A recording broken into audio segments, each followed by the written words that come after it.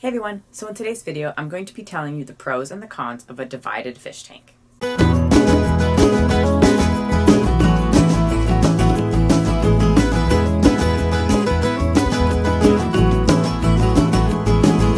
I have used a divided tank before in the past. I've actually used one twice. One was store-bought and one was homemade. And these are things that I have either experienced myself or have seen other people experience while they were using divided tanks. So with that being said, let's get right to the points. So the first pro, and this is definitely the number one reason that I got a divided tank, and this was that it is cheaper than buying two separate tanks. When you have one tank, say it's a 5-gallon, and you can split it to two 2.5 gallons, it saves you money overall because you don't have to go and buy two separate tanks. Now, if you choose to make your divider at home, depending what materials you use, or I guess how professional you want it to look, you could spend under $1 to divide your own tank at home, which obviously is going to be cheaper than buying a whole new tank. Having a divided tank means that you don't have to go and buy a separate heater and filter for this other fish that you are putting in this tank. Most dividers, and I would say probably the best dividers, have the ability for water to flow through them. And this simply means that the heater and the filter will affect the water on both sides because the water is able to flow through the divider. So now you don't have to buy a new tank, but you also don't have to buy an additional heater, filter, and or air stone. Now the next pro, and I know I'm going through these pretty quickly, is that overall it saves space. You're not going to need to find an additional spot in your house to put this tank.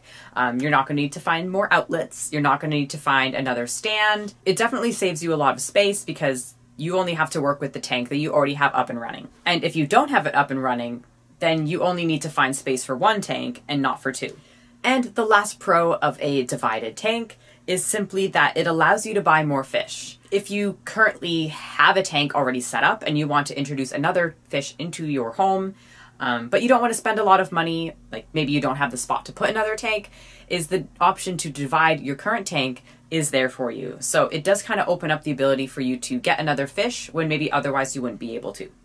And now, like all fish keeping choices, there are always going to be some cons to every decision that you make. And so I'm going to address those for you right now. The first con of having a divided tank is that the diseases spread very quickly in a divided tank. Because, like I mentioned earlier, the water will flow through. If a fish has a illness, such as ick, which is very contagious to other fish, can take over a tank very, very quickly. If one of your fish gets ick, in the eyes of the parasite and the water, your fish is in the same tank. So it will spread just like as if it would in a community tank. So if you have a 20-gallon that is split 4 or 5 ways, all 5 of your fish will end up with the same condition if it is a contagious thing.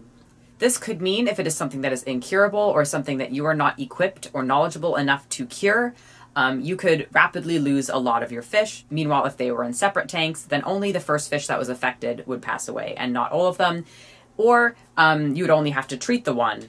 Now the next con, and this is something that I've unfortunately have experience with myself, is that dividers can fail. Whether or not you bought it from a store or you make it yourself, and this basically means that your fish may be able to get through the divider. Maybe it doesn't fit 100%, or maybe it's just starting to wear down, maybe it's broken. If you are using this divided tank for bettas, which is what a lot of people use divided tanks for, a failed divider could mean you lose both of your fish. So no matter what the case is, whether they get through or they get injured or they get stuck, a divider, when it fails, can be catastrophic. Now, the next con of having a divided tank, when you divide it, of course, each fish will get a smaller amount of space. Chances are you are dividing a tank for your own benefit.